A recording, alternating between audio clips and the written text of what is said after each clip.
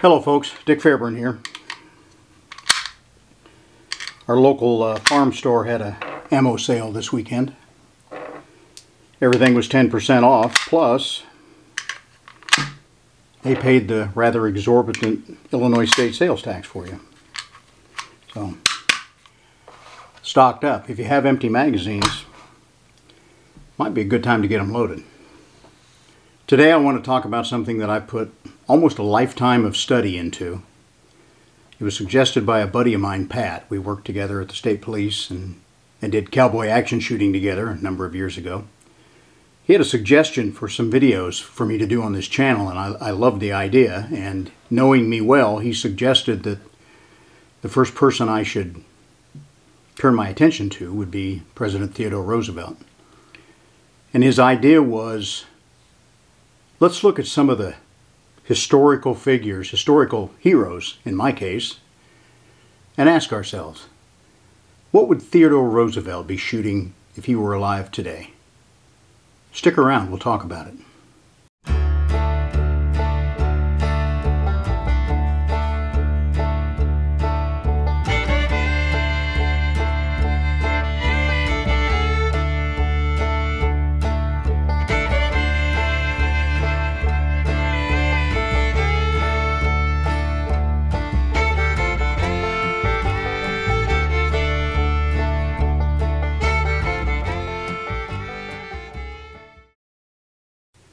My fascination with Theodore Roosevelt began when I was very young, and I will call him either President Roosevelt or TR throughout this. He did not like to be called Teddy, I'm told.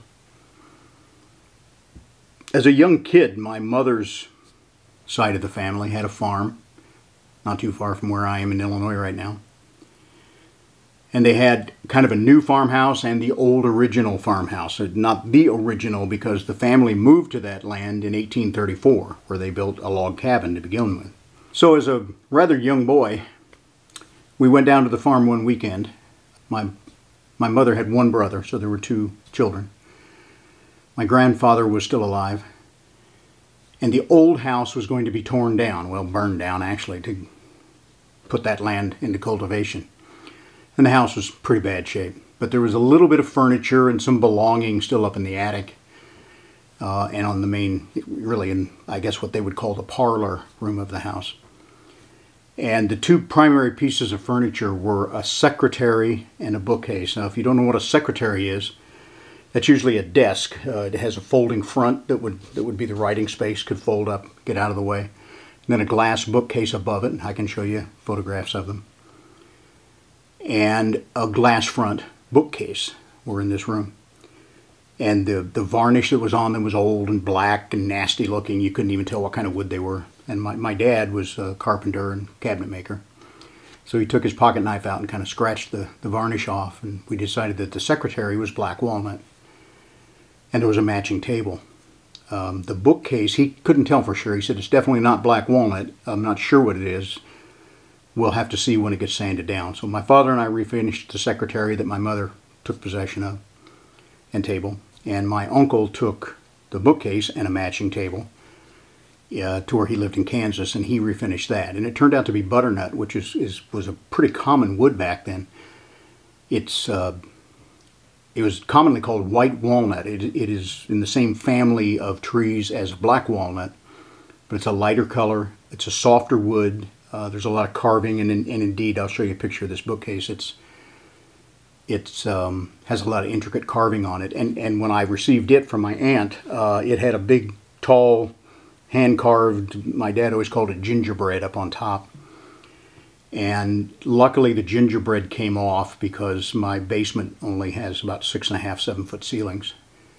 So the top of it is off, but it's still just, they're both beautiful pieces of antique furniture. And in both of those bookcases, there were books. And two volume sets. My uncle took a set of Encyclopedia Britannica's complete set from, I believe it was 1888, so pretty old. And this would have been in the late 60s, early 70s when we did this. The volume set I got was a series of very small red books, not much bigger than these, and it was the first volume of the complete works of Edgar Allan Poe. Kind of cool, not exactly one of my favorite authors. But later, my uncle wanted to trade me the Encyclopedia Britannica for the Poe set, and my mother's advice was, if he wants to trade you, then that must mean he's figured out that the Poe books are worth more than the Encyclopedia Britannica, so I didn't trade. But several other books were doled out among us, and one that didn't mean anything at the time, but I picked up and started reading, was this one, Hunting Trips on the Prairie by Theodore Roosevelt. And I knew he was a president and didn't know that much about him, but as a kid, I thought, rabbit hunting and squirrel hunting were really cool. I never had the chance to hunt big game at that time, but I fancied myself going on to hunt out west in Africa and all kinds of cool things that we imagined when we were children. And a lot of that came from the reading of this book, and you can see the binding is kind of bad. I mean, this is over 100 years old now. And part of it is from age, and part of it is from me almost reading the words off of this book. I can't tell you how many times I've read it, just reread it a couple of days ago, preparing for this. And from this, I developed an interest in Roosevelt himself. I don't have all of his books. He was a very prolific writer. He made really most of his own income was made as an author. And he inherited a good deal. His family was quite wealthy in New York City. But reading the books, you learn about the man. The man was born in New York City, a very, very sickly child, just racked by asthma. And at one point in his life, his father told him, if you're going to become a good man, you're just going to have to make yourself a man. And so he did. He just toughed through the asthma and the other illnesses he had and built up his body and was a boxer when he attended Harvard and became pretty much a tough guy. And looking at his military service, he's kind of a badass. And if I was going to have a hero, I think he's a pretty good one to have. So I've gone on to collect a lot of his books. I've been to his house on Sagamore Hill in Long Island, New York. I've visited Theodore Roosevelt National Park in North Dakota, which preserves a couple of his small ranches he had there. While he was a congressman in New York City on Valentine's Day, 1884, both his mother and his wife died in the same house on the same day. And his wife's death was caused by Bright's disease, which is a problem that crops up during pregnancy. So he had a newborn baby as well, and it broke him. It broke his heart, it broke his spirit. He made notes in his journal, like practically my life has ended today. He consoled himself by going west. He had been out to North Dakota on a hunting trip a year or two before, so he went back, he bought some land, and was a rancher in the early days of the Little Missouri country, which was Badlands, Little Missouri Breaks country. Not high country like mountains, but rugged, very rugged country. And for several years he lived there. He lived the life of a ranchman and a working cowboy, and he could only do that because he had toughened himself up to that level. Now, he was kind of a dandy. I'll show you some photos along the way. He had a really cool buckskin-looking outfit and posed for his own photographs when he did that. He had knives made by Tiffany, the jeweler in New York. He was friendly with that family. And in fact, one of the Tiffany's sons served with him in Cuba with the Rough Riders. So this got me interested in Roosevelt, and I read a lot of the books that he had written. I've read a lot of books about him. This guy had an incredible lifetime. After he returned from North Dakota, he served as the police commissioner of the New York City Police Department for a while. He standardized their weapons, took a kind of a hodgepodge of different revolvers and picked one, a .32 caliber Colt, that he had the department train with. He would sneak out at night and catch police officers sleeping or doing other things they weren't supposed to be doing. And he was always big on ethics. So he really turned this department around from kind of a gang of people who were almost criminals in their own right, and started New York City Police Department on the road to being a world-class ethical police department. When the U.S. battleship Maine blew up near Cuba, at Anchorage there, to this day they're not real sure if it was a boiler explosion or a torpedo fired by the Cubans, but at any rate it blew up and sank, killed a lot of American sailors, and it prompted the Spanish-American War. So in 1898, while he was the Assistant Secretary of the Navy, he resigned, and he was ultimately given the #2 position in a volunteer cavalry organization that he put together. He was offered the top post. He said he didn't think with his lack of military experience he should have that. So his good friend Leonard Wood, a Medal of Honor winner from the Civil War, Fort Leonard Wood in Missouri, named after him. He was also an Army surgeon. Leonard Wood became the colonel of the regiment. Roosevelt became the lieutenant colonel, and during the battle, when Leonard Wood was given a field promotion to a brigadier general, then Roosevelt was promoted to colonel and took over the regiment. They were called the Rough Riders. They ranged from blue blood, New York, Ivy League educated polo players to honest-to-God cowboys, Native Americans. This was literally the wildest military bunch ever put together, probably in the U.S. history. And all of these people were great patriots and great fighters, ready to go. The battle for which the Rough Riders made their name was the charge up San Juan Hill. Actually, they charged up Kettle Hill first, and then when they took that, they turned the Spanish machine guns around on San Juan Hill and were able to then take San Juan Hill. Throughout this charge up the hill, Roosevelt was mounted. Now they were a cavalry unit, but things were so disorganized at the beginning of that war that the Rough Riders had to go to Cuba without their horses. The only horses they had were for the officers. So he had a horse called Little Texas, and he and Little Texas went up and down several times about this hill, urging on his men. If you've seen the two-part movie that Tom Berenger played him, and it's very accurate, it's very true. He carried several pairs of glasses up in his hat, and at one point a pair of glasses was clipped from his face by a bullet. He just took his hat off, put on another pair of glasses, and continued leading his men. He was nominated almost immediately for a Congressional Medal of Honor, and this was not at his request. This was by a number of generals who served and knew what he had accomplished that day. But for political reasons, he was not granted the Congressional Medal of Honor. He was ultimately awarded the Congressional Medal of Honor posthumously in 2001, presented by President Bill Clinton. And to this day, the Roosevelt Room at the White House, which has a portrait of him riding as leader of the Rough Riders on Little Texas, off to the side in a plaque, is his Medal of Honor. So it resides in the White House today.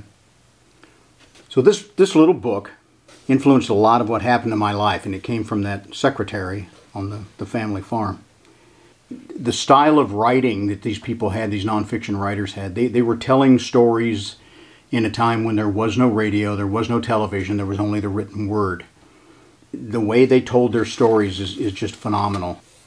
In this book, it's hunting mostly in the North Dakota area, everything from bison to bighorn sheep. A several week-long trip they took from North Dakota into what would have been Wyoming territory to the Bighorn Mountains. And I've spent a fair amount of time in the Bighorn Mountains. I've hunted there myself. Maybe I've walked some of the same trails that TR did. But to give you insight into the writing style that I think impressed me so much about this man. They had killed a black bear and found it to be very good to eat, but they had yet to find grizzlies. A lot of elk, a lot of black-tailed deer, they called them, is what we now know as mule deer. So I want to read you a page or so of this book, and this is kind of what caught me a number of years ago and has kept my attention for old books, old writers, and just that 100 years ago period. When in the middle of the thicket we crossed what was almost a breastwork of fallen logs, and Merrifield, this is one of the guys who came with him from Maine, Merrifield, who was leading, passed by the upright stem of a great pine. As soon as he was by it, he sank suddenly on one knee, turning half round, his face fairly aflame with excitement. As I strode past him with my rifle at the ready, there, not 10 steps off, was the great bear, slowly rising from his bed among the young spruces. He had heard us, but apparently hardly knew exactly where or what we were, for he reared up on his haunches sideways to us. Then he saw us and dropped down again on all fours, the shaggy hair on his neck and shoulders seeming to bristle as he turned toward us. As he sank down on his forefeet, I had raised the rifle.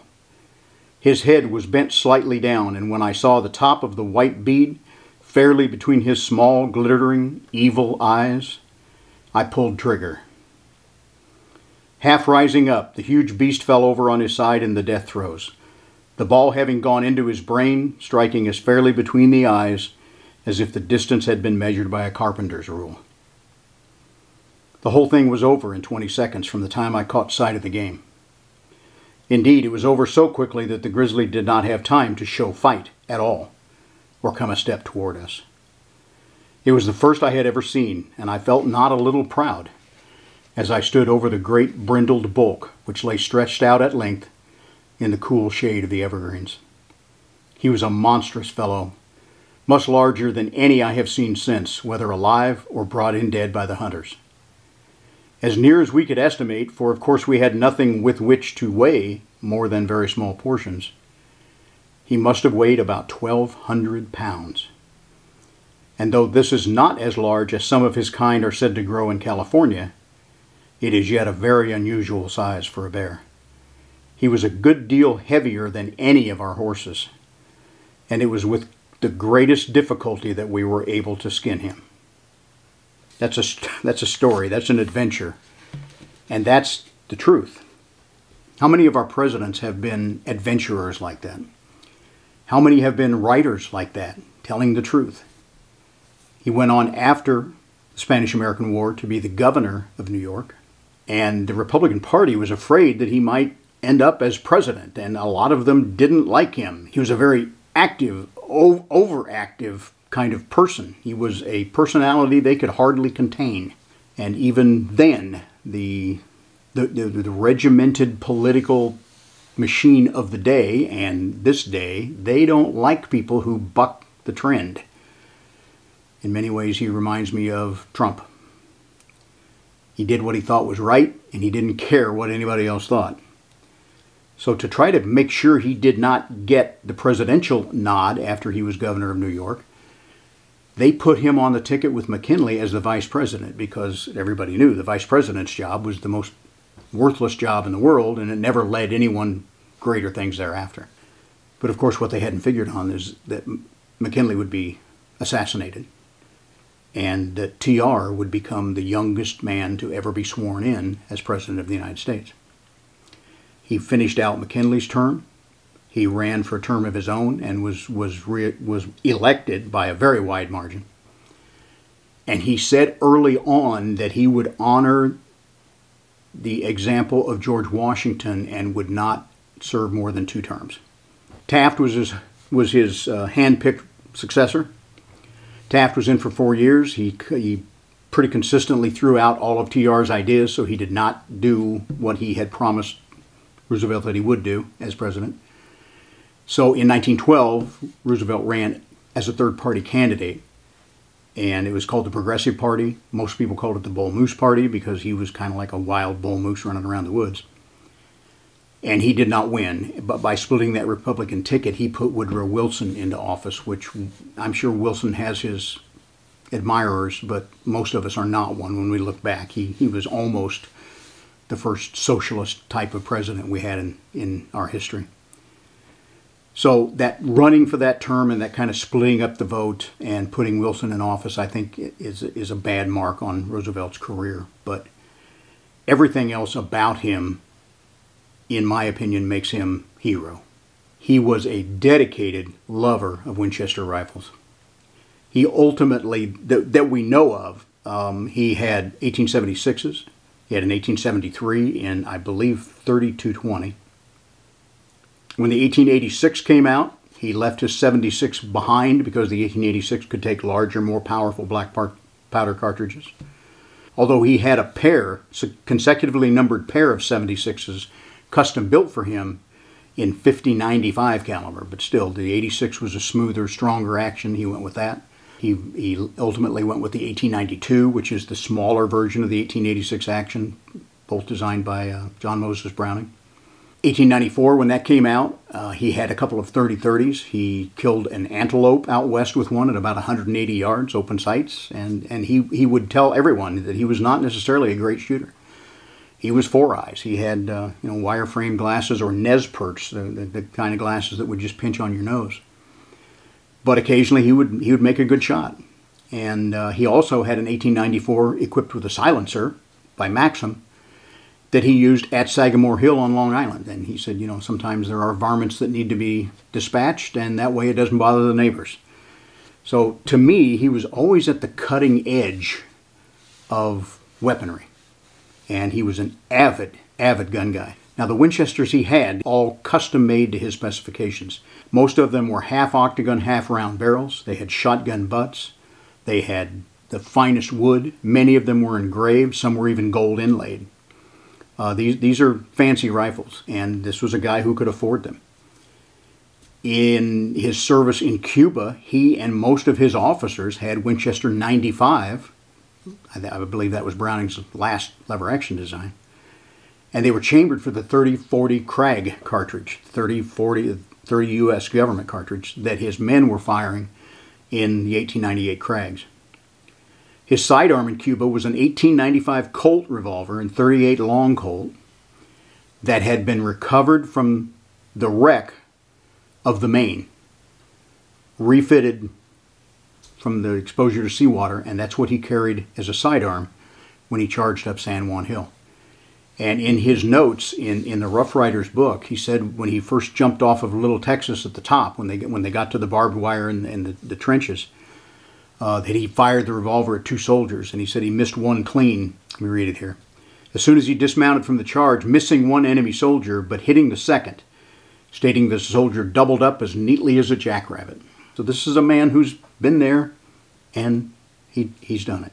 The Colt single-action revolvers, 1873 model, was one of his favorites. He had one that was fully engraved, silver-plated, with ivory grips. There are ivory grips that had a steer's head carved onto them, and there was another set of grips that show up in one of the photographs he had with his entwined TR initials, and these, of course, were ivory grips. And for the most part, they were chambered for the 44 WCF, what we would call the 4440 now. He had an 1899 FN pistol, chambered for the 32 ACP, extensively engraved, gold inlaid, pearl grips, and he left that, they say, on the nightstand at the White House, or carried it with him quite a lot. He was once told by someone that carrying a concealed weapon was illegal. And he said, they got McKinley, but they won't get me without a fight. Because of McKinley's assassination, Roosevelt was the first president to have full-time Secret Service protection. But he went armed on his own. And knowing him, I would say they probably practiced a lot because he loved to shoot. After leaving the White House, not running for that third term until later as a third-party candidate, he organized a safari to Africa. And this was not a minor undertaking. This was a huge deal. And by the way, when I say he left the White House, he was the first president to call that building the White House. And so his terminology is obviously what we use today. He took his son Kermit with him on the safari. They took along 15 wooden crates of rifles, shotguns, and ammunition. And the whole planning, training, traveling, and everything else of this safari took almost a year. He mostly shot museum pieces that ended up in natural history museums in both New York and I believe some in Chicago. He had made a caliber 500 450 Nitro Express double rifle by Holland & Holland. And this is the royal grade with full engraving, gold inlay, and just a phenomenal side-by-side rifle, which he called his Big Stick. He had custom 1895 Winchesters made, chambered. He had 3 of these made in .405 Winchester, which was the most powerful cartridge ever chambered in a Winchester rifle, at least in terms of kinetic energy. And of course, with the 95 lever action, since there was no tubular magazine underneath, but a stacked magazine, cartridges could be fitted in there in such a way that they could have more pointed bullets. The .405 had a little bit more of a slight point on the bullet. And a lot of people, including myself, have said that he called the .405 his big medicine. I went back and reread African Game Trails and dug through there and found it. No, he called it his medicine for lions, not big medicine. He also took U.S. Springfield bolt-action rifles. Okay, the Springfield came out in 1903, was modernized in '06, and originally was chambered for the .30-03 cartridge, which was then changed to the .30-06 that we know today with a lighter, sharp-pointed bullet. And he had custom-made Springfield bolt-action rifles made by Springfield Armory, and they were chambered in the .30-03 cartridge. So he took that cartridge both in a bolt-action Springfield, as well as having some Winchester 95s chambered in that cartridge. So throughout his life, Theodore Roosevelt tended to use the most modern firearms available, including silencers when they came on the market from Hiram Maxim. And he certainly spent a lot of money on his shooting irons. These are not run-of-the-mill guns by any stretch of the imagination. His eyesight was never the best. He always recommended getting in as close as possible to make better shots. In his book, Hunting Trips on the Prairie, he recounted the old Norse Vikings' advice: if you go in close enough, your sword will be long enough. And he always attempted to get in close, both for ethical shooting and simply because he couldn't see that well. And he knew his limitations, which is, that's part of the man's character as well. All right, so I've bored you with a little TR history and fawned over him as someone that I'm impressed by. So what do I think TR would be carrying today? What kind of shooting irons would the president have if he were alive today? And I think to my personal preferences, I said I love Winchester rifles and I love Colt pistols. I can find no mention anywhere of TR ever firing or owning a 1911 pattern pistol, the Browning designed Colt .45 government model. But I can't imagine him not having messed with this when it came out. He loved military weapons. He loved to try out new things. Often shot them right outside the back door of the White House. So I think today, his primary heavy sidearm, I think he'd be a lot like the one that I prefer. Probably a Colt lightweight Commander, chambered for the .45. Lightweight's easier to carry. It's a little bit smaller. He's not going to carry it in a uniform or duty style holster. He's going to be carrying it probably concealed carry, which he did as president. And I'd say that's custom built. Now my good friend that I think is probably the ultimate 1911 custom builders, Richard Heine, Quincy, Illinois. So I could see him having a full build by Richard Heine with upgraded sights, maybe the tritium inserts at night. He would go for the latest technology. And I think he would probably practice with it enough to be fairly skilled.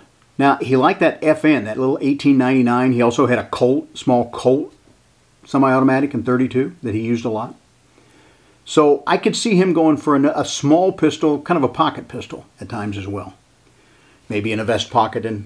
So maybe a small 1911 style pistol. Maybe a Kimber Micro 9, Springfield Armory EMP.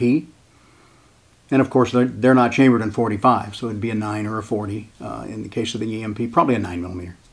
Hey, you like .32 caliber pocket pistols, so an upgrade to 9mm would be significant. With his bad eyesight, I suspect he would also have eagerly switched over to optical devices on his hunting rifles. That takes the bad vision out of the equation and puts everything on that single focal plane. So I could see him hunting primarily with a modern bolt action. I mean, there are certainly semi-autos out there, both modern sporting rifles and the Browning, I believe, still makes the sporting BAR, Browning automatic rifle. And what caliber? Maybe a 30-06. That's something he used from the very beginning, the 30-03, and he's probably be happy with it for deer and antelope. But if he's hunting bigger game, he liked those big black powder cartridges, so maybe he would like a bigger smokeless cartridge, something like a .338 Winchester Magnum. And of course, if you were going to Africa, that H&H Royal Double Rifle in 500-450 is just as cutting edge today as it was then, and still the choice for wealthy hunters when they go after dangerous game in Africa. He used a number of different shotguns over his time, virtually all side-by-side double shotguns. But I think he probably, as soon as that Browning A5 came on the market, that's that reliable semi-automatic, I bet he would have tried one of those. There's still nothing wrong with a really nice side-by-side double for waterfowl or upland game. He used both Parker and Fox in American-made side-by-side shotguns over the years. As I said, I would not call him Teddy. I will call him TR, or President Roosevelt. Several people mentioned towards the end of his life that he preferred to be addressed as Colonel, not Mr. President, because he thought his time as Colonel of the Rough Riders was probably the peak of his life. Being president was nearly as good, but this guy loved the adventure of being with the Rough Riders. So, in the course of his life, he was a respected public servant. Unfortunately, a lot of our public servants aren't respectable nowadays, and a lot of them weren't then, so we certainly haven't improved. He was a soldier, an author, a rancher, a governor, a police commissioner, and a man worthy of our respect, certainly worthy of my respect. He launched the United States onto the world stage. He helped build the Panama Canal, and if you read much about that, he bent a lot of rules, maybe broke a few laws to get that done. But he saw that as moving the United States well ahead in terms of military prowess. He was also the biggest conservationist of any president we have ever had. He put millions of acres of federal land into reserves, national forests, national parks, national monuments. He did not create the first national park, Yellowstone National Park, because that was well ahead of his time to do so. But he put more land into wildlife refuges and other preservationist titles than any other president we had. And he did this because he knew that hunters love the game they chase. We are not wanton slayers of the game, as the greenies like to make us out to be. Nobody cares more for the game that we hunt than hunters. No one spends more money towards preserving the land and preserving the game than hunters. The Pittman-Robertson Act, which I believe was enacted in 1832, puts an 11% excise tax on guns, ammunition, fishing tackle. A lot of those outdoor things that we buy and use have that 11% excise tax built into them. That money goes into a special fund, which is to buy land for game preserves, for wildlife refuges, to build shooting facilities, ranges.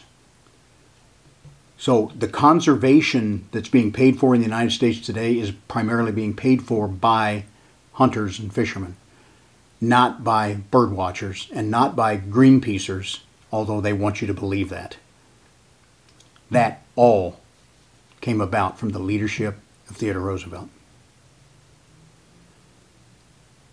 Another fascinating aspect to his life are his sons.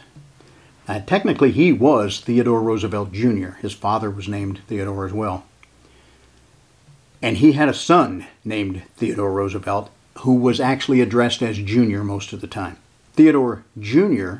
served in World War I and was widely respected. When World War II started, he went back into the Army Reserve. On D-Day, he was a brigadier general, second in command of an infantry division. And he wanted to go with the first wave that hit the beach. And his commanding officer, the major general, denied him. until finally he put the request in writing and explained why he, as the second in command, should be in that first wave to be able to report back and lead those troops. And when it was put in writing, the Major General relented. He was there. He served on D-Day. He was the most senior man on the beach. He was the oldest man on the beach. He died just a couple of weeks later of a heart attack. But he was ultimately given the Medal of Honor for his service on D-Day. So when Theodore Sr., the president, was given the Congressional Medal of Honor in 2001, that meant we had a father-son team who had both won a Medal of Honor. There is only one other father-son team who have both won Congressional Medals of Honor. And whoever can tell me their names, it's an easy Google search, whoever can tell me the names of the other father-son team who won a Congressional Medal of Honor in U.S. history, I'll send you a free copy of my Building a Better Gunfighter book. So put it in the comments and give me a way to get it to you. That'll be a reward. For several years at the Friends of the NRA banquets, they were able to take historical weapons from the past and fire them and put those fired cartridge cases and spent bullets into plaques like this one you see here. One was the Dirty Harry gun from the movie. Another I recall was John Dillinger, a stolen submachine gun, Thompson, that he liberated from during a jail escape in Indiana. When this one came up for auction at the banquet, I had to have it, and I didn't really care what I was going to have to pay for it. I didn't pay an exorbitant fee, but this is a cartridge case and spent bullet fired from one of the Gatling guns that was used the day of the charge up San Juan Hill. So this Gatling gun was fired during the battle, and I'll show you a close-up of both the cartridge case and the verbiage that goes along with it. The photograph was the Rough Riders at the top of San Juan Hill, and interestingly, this photo and the photo you almost always see is one where Roosevelt in the center is wearing a hat. A number of years ago when I visited Sagamore Hill on Long Island, they had a photograph available that was printed from the actual negative. So this is not a linotype printing. It's an actual photographic image that I obtained there, and that shows him without a hat. So here's the story of this fired cartridge case and spent bullet, the Battle of San Juan Hill. And in his book, The Rough Riders, he did indeed label that as My Crowded Hour.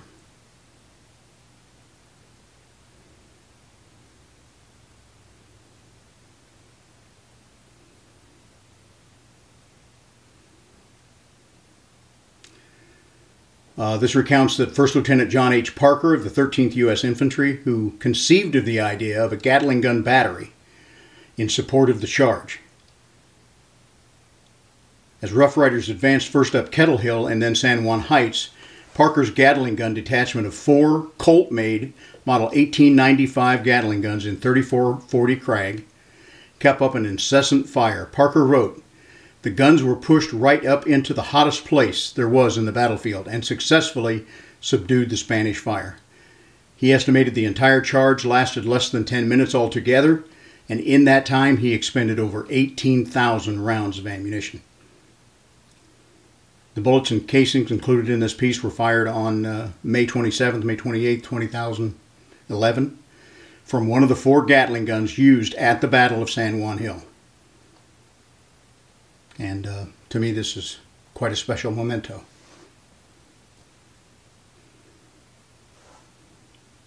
Here's the commonly seen print that's a part of this memento with the fired cartridge case. And you can see Roosevelt there in the center, and he is wearing his campaign hat. This is the print I obtained at Sagamore Hill. This is the one printed from the actual negative taken that day. And you can see this one, the president is not wearing a hat. Let me know what you think about Theodore Roosevelt as a person, as a president, as a hunter, as a gun guy. Okay, he would be a gun nut today because he was a gun nut then. What do you think he'd be carrying? Also tell me who else you'd like to see. This could be an interesting series. Who else would we look at in history and say, what kind of guns do they use in their time? What kind of guns do we think they would use in our time?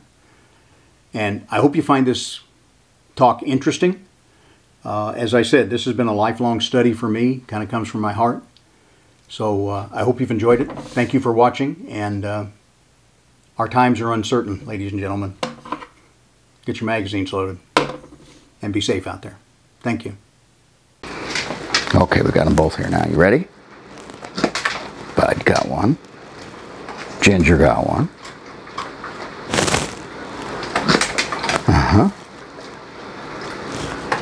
Oh, she missed it. She usually gets them, doesn't she, Bud? Okay, girl. Last one. You ready? You ready? Yeah. That's all there is till next time.